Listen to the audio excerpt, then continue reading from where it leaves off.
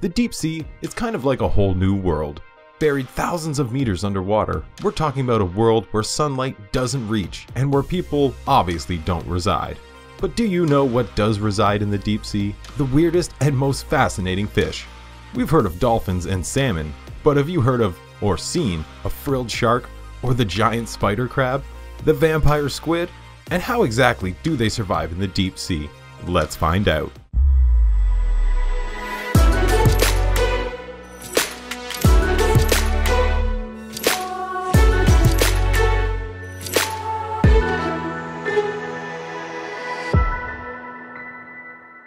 Firstly, let's explore the 5 layers of the ocean.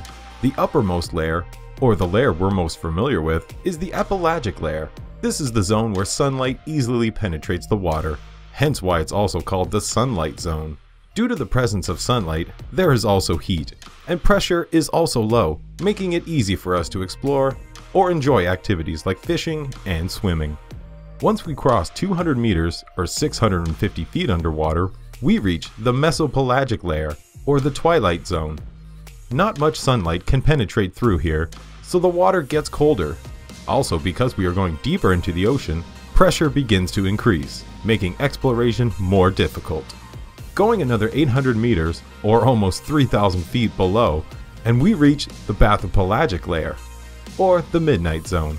It's mostly dark, so heat is absent and the pressure is high, reaching up to 5.8 thousand pounds per square inch. And due to the low amount of sunlight, sea creatures who live here tend to be black or red.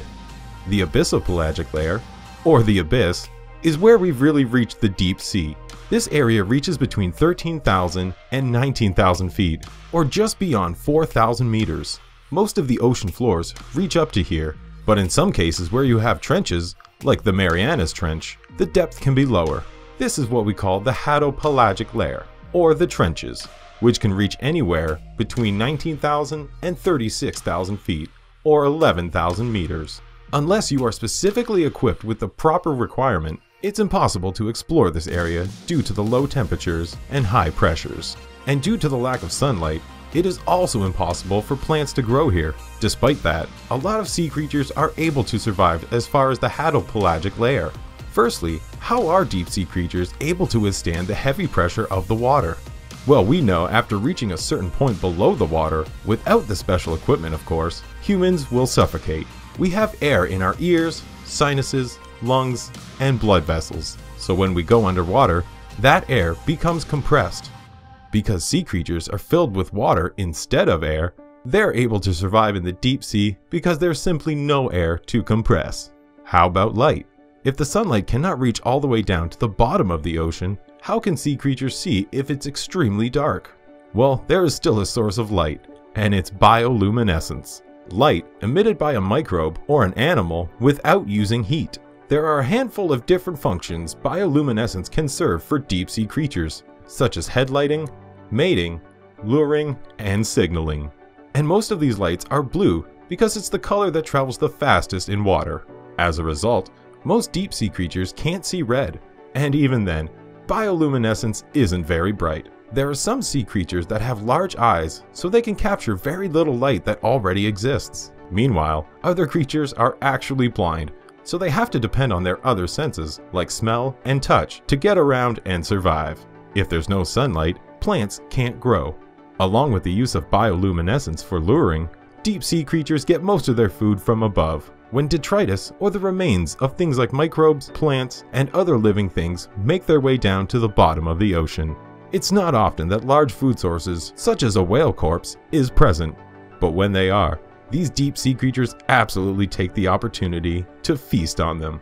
So, we're probably already familiar with things like swordfish, the jellyfish, and the lanternfish. But what other fascinating creatures live in the deep sea? Some can be scary or beautiful, so let's explore some of them. Let's start off with the Japanese spider crab. They're known for having the largest leg span for arthropods. Living in the waters of Japan, they can go as deep as 1,000 feet, and their bodies can measure up to 12 feet. They're rare, and thus considered prized delicacies. However, people are not allowed to hunt for these spider crabs during the spring, when they reproduce in shallower water. Next up, we have the frilled shark. They look terrifying thanks to their teeth, and they certainly do look old, because their appearance bears similarities as other creatures that roamed the planet during the Jurassic period. Frilled sharks usually live at about 5,000 feet deep underwater, or within the midnight zone. They are absolutely rare, except the time this one was found off the coast of Portugal a year ago. If you think the frilled shark isn't scary, then what about the fang-toothed fish?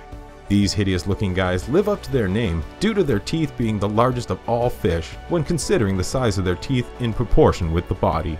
Thankfully, they're pretty small and can't harm people. They can be found anywhere between 6,500 feet and 16,500 feet, or the epipelagic zone. Not all deep-sea creatures are completely terrifying though. Ones that can put on a light show can be absolutely mesmerizing.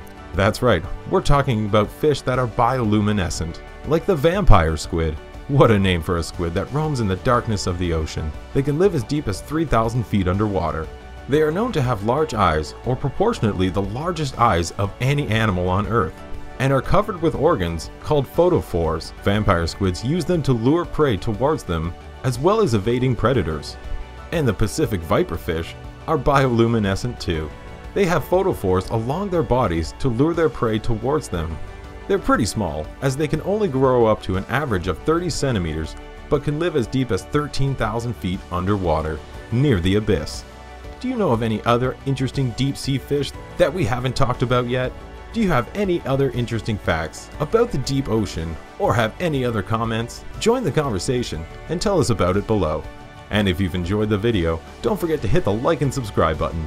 Thanks for watching, and we'll see you next time on Feed My Curiosity.